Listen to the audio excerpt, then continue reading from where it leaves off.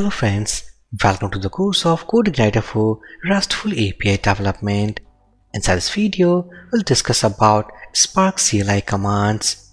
If I back to browser, inside the last video, we have seen and understood all about the working principle of landing page. Now this time, we will understand the concept of Spark CLI commands. So before discussion of CLI commands, first we need to understand that what is a Spark inside CodeIgniter 4. So Spark is a newly added feature inside CodeIgniter 4. By the help of that we can easily manage or communicate with a CodeIgniter 4 application. And this is the latest feature in comparisons with older versions. So if I go to terminal, this is all about the project folder what we had downloaded and installed into our local system. So if I type php spark, once we type this command, it will provide a bulk of command list. By the help of each command of this list, we can easily manage our CodeIgniter 4 application. In older versions, we don't have any facility. By the help of that, we can manage our application. But now we can see by using php spark, once we type this command, it has provided lots of command list where we can see some sections called cache, CodeIgniter, database, encryption, generators, and housekeeping. Each section contains a set of commands.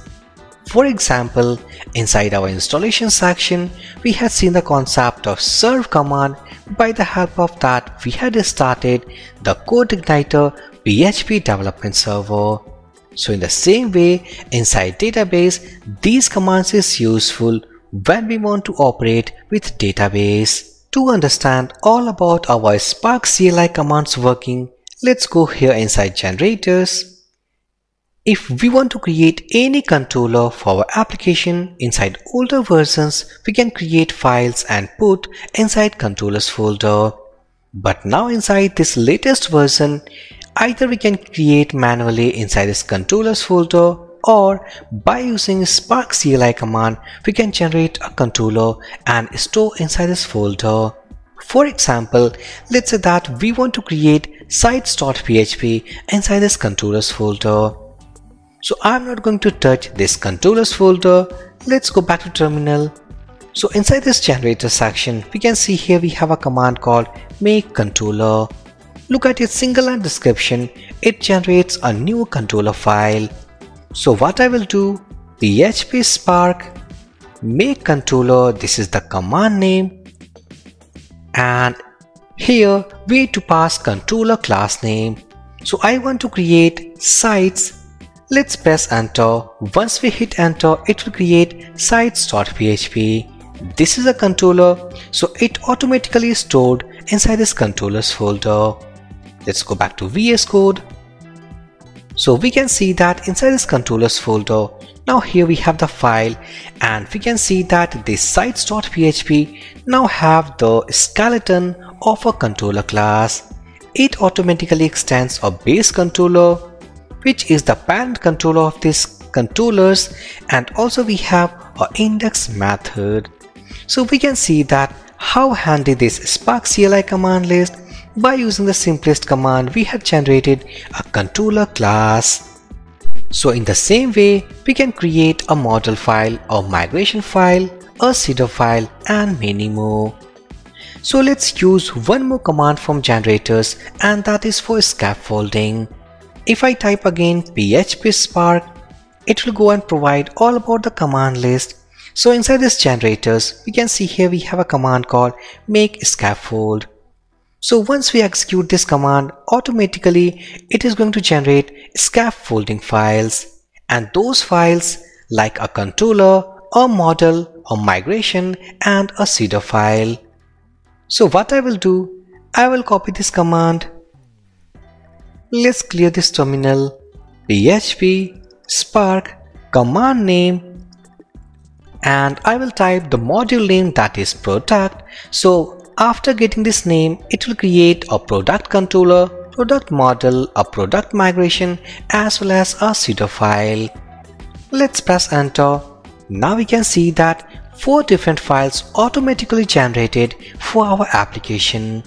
And the first file, that is product.php, which is a controller class. We can find this class file into this controllers folder.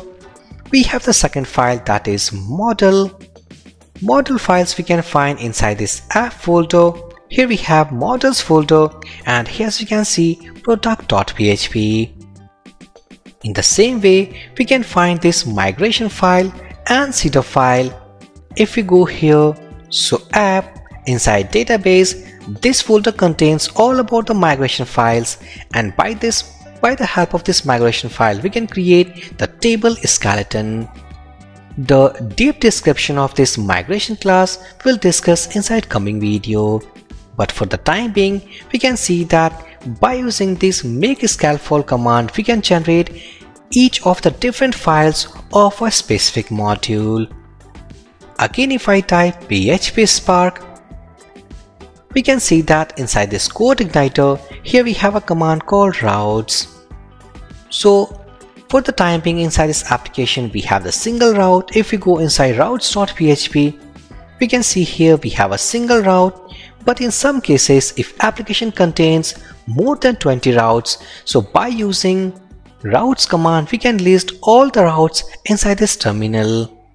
What I will do, I will go here PHP Spark. If I type routes, press enter. Now as we can see that inside our application we have only the single route, that is actually using get request type. This is route here. It is using home controller index method. If I go here, let's add one more route, and let's say about -s. It is using sites controller what we had created, and from sites controller it is calling index method. If I go here and again type the same command called PHP Spark routes, now we can see that this time our application containing 2 different routes, that is for the landing page which is calling home controller, and second the route will be for about us which is calling sites controller. So successfully, as we can see that how actually handy our Spark CLI command list. By the help of that we can easily communicate with our CodeIgniter for setup. Inside coming video, we'll discuss lots of things about this Spark CLI command list, that is all about how to create a migration file, a setup file, all about creating a filter and many more. So for this video session guys, thank you for watching and have a great day.